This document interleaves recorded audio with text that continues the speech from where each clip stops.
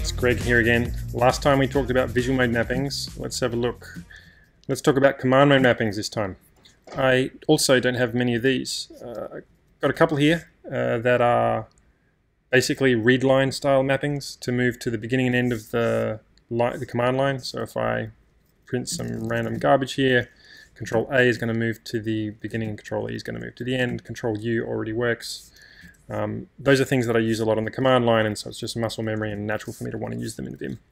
This next one is something that I stole from a comment on the Vim subreddit. Either I stole it or I modified it in some way. I can't actually remember now. The idea of this one is that when you're doing an incremental search, like just say search for remap, if I hit tab, I should be able to skip to the next match. And shift tab should do the reverse. I will leave it as an exercise for the reader to figure out how this actually works by looking at the source code. I'll give a link to this in my dot files. It's not something I actually use all that often, but I consider it to be a very uninvasive augmentation of the built-in functionality. And if it's uninvasive and the cost is low to me, it doesn't get in the way. I just include it even though I don't use it that often. The more invasive a mapping is, the more it's kind of got to earn its keep.